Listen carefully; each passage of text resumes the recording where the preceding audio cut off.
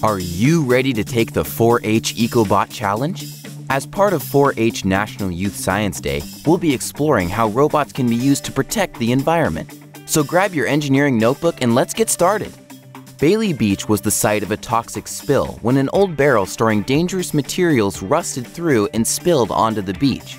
There is concern that the spill will continue to move out into the water and pose a danger to fish and plant life. 4-Hers, it's up to you to build a new robot called an EcoBot to help clean up Bailey Beach. Let's get started. Step 1. Build your EcoBot. Start by preparing your materials. Here are the materials you'll need. 1 Oral-B Cross-Action Pro Health Manual Toothbrush, a 10mm pager vibrating motor, a 3 cm and a 1 cm piece of foam mounting double-sided tape, and a LR44 1.5 volt button cell watch battery.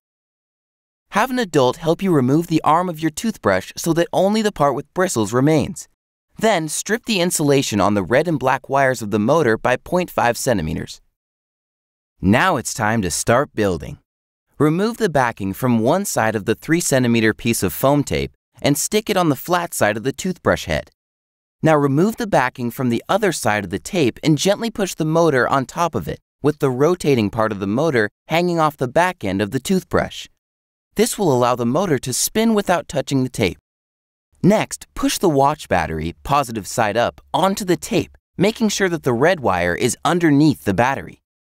Finally, turn on your EcoBot by pressing the black wire onto the battery, using a piece of foam tape on top. Step 2. Observe your EcoBot.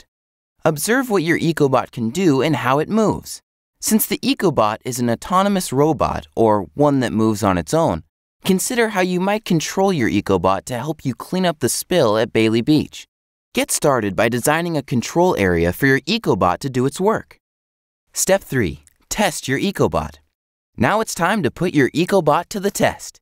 After you design your plan, start by building the prototype control area on your challenge mat using straws, cardstock, and cups. Once your design is built, place your EcoBot in the containment area on the challenge mat and see what happens. Is your prototype able to navigate your control surface easily? What challenges do you see? How could you make a better control surface? Make final adjustments to your control surface, then let the sweeping begin. Add a tablespoon of birdseed or rice to the control area to simulate the spill. Review the instructions in your engineering notebook for part 3 of the experiment before turning on your EcoBot. Set the timer for 2 minutes and see how much of the spill your EcoBot can displace by sweeping away the rice or birdseed. After your test, it's time for the real challenge. Use the equation in your engineer's notebook to see how well your control surface stacks up against others. Who had the best results? Step 4. Build a better future. Now it's time to take your new skills and put them to the test in the real world. How can you step up as a citizen scientist and make a difference? Find a local cleanup project in your community or solve a community issue by engineering a new solution. Learn more about how 4-Hers are leading the way in science, engineering, and technology at www.4-h.org/NYSD.